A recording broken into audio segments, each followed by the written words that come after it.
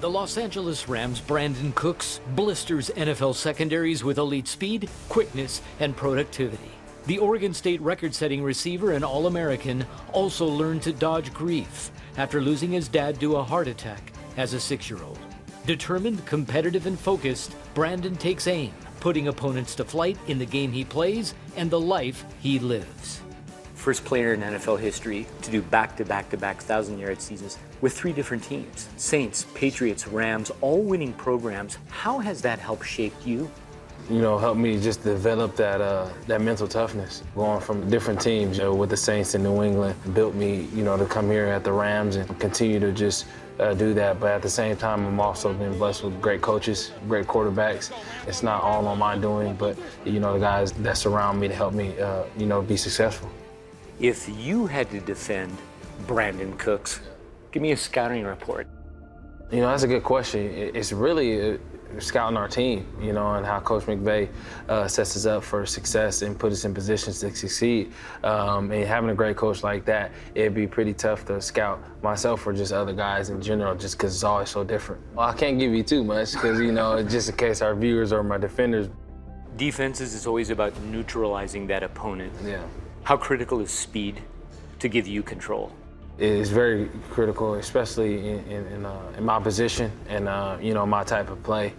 Being able to have speed, just to be able to sometimes blow the top off and help my teammates get open. Sometimes those are those type of games that has to be had. So if I can take the top off and draw defenders near me to open up other guys, I think that's very important. You lost your dad when you were 6. How did you find fathering while growing up?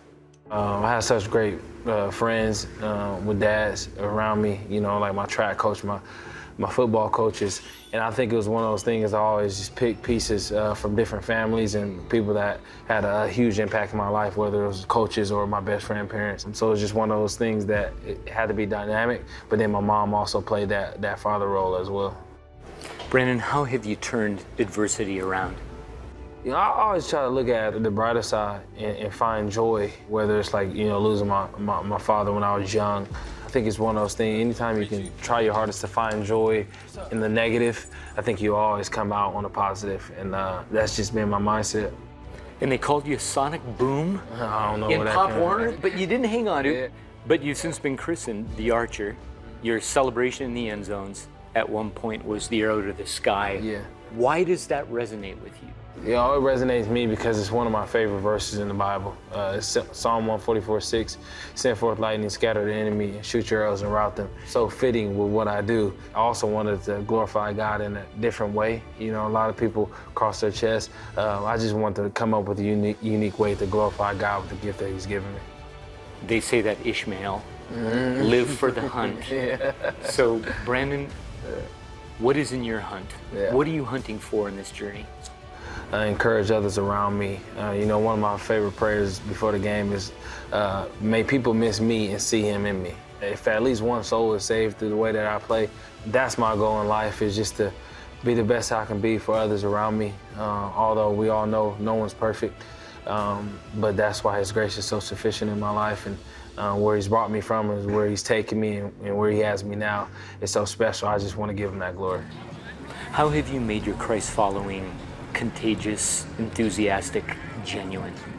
I think just being me and really taking advantage of opportunities when they come up and not trying to force them. I think that, being in a locker room filled with so many different personalities, the last thing guys want is people to come forcing it to them.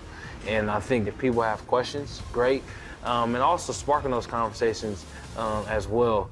Being who I am and also letting people know that I'm not perfect and that I have a lot of problems. And I think that's just the best way to go about it. Most recently, something that He's sustaining you with as encouragement. That's a great one.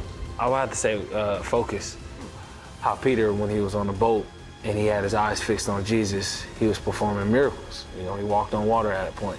But when he got distracted from all the outside noise and everything that was going around him and didn't keep his eyes fixed on Jesus, he sank. Consistently on my mind is keeping my eyes fixed on Jesus no matter what's going on in life.